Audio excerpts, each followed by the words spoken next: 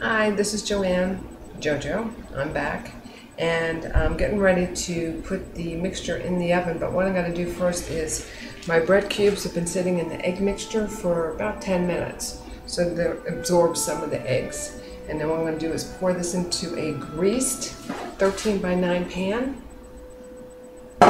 It's already done. I'm just going to pour that in. Spread it out a little bit so that you get bread on every single piece here. So it's all flat. Hey, that looks good. Okay, I already have the oven preheated at 350, which is what you want to do. Now in a separate bowl, I'm going to make the topping for it. This is the really good part. It's a 1/4 pound of butter, which is 4 tablespoons, a cup of pecans, chopped pecans, and a 1/2 cup of brown sugar packed. This is pretty easy, so you just mix it all together. Now there's 2 ways you can do this. You can use a fork, and I need a clean fork that I'm going to use it, or you can use a spoon, or you can use your fingers. But I don't like to get dirty, so I'm going to use a fork. Some people like to put their hands in the mud and go ahead and do it. I'm not that person. So while I'm doing this, if anybody was wondering where I got this beautiful jacket, I don't know if you can see it. You see? I got this downtown at Shores. Suzanne Cross, she's an amazing woman down there. She's had that business there forever. And if you want to find some really precious finds down there, something that you'll never see anyplace else, go see her and just tell her JoJo sent you. She'll like that.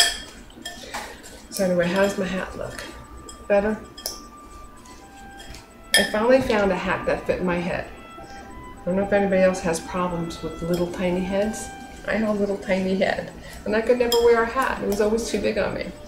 So I went to a place in the mall, and I said, I love this hat, but it's too big. So the guy says, I can fix that. I'm like, huh? So, take it off to show you. Inside the hat, see the rim here? Or brim, what would they call this? Brim, maybe? There's a piece of styrofoam. And he just stuck that in there, like that. And it fits. How crazy is that?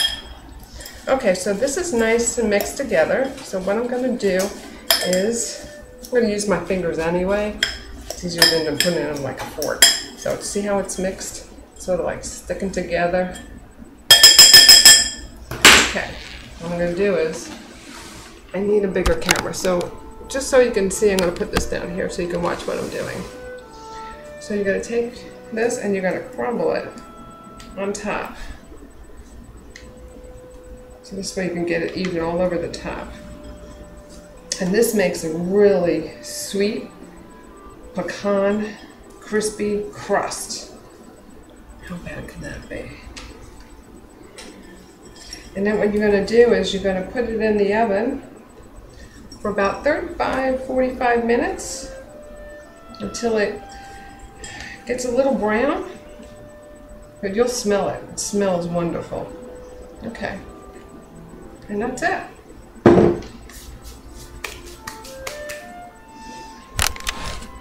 Now your hands are all sticky from doing that, but that's okay.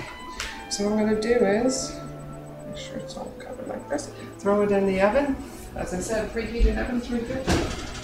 35 to 45 minutes, and you're done. Now I'll come back and show you how I make the most amazing sauce. And why isn't it amazing? Because it's got alcohol in it. All right, be back. Bye.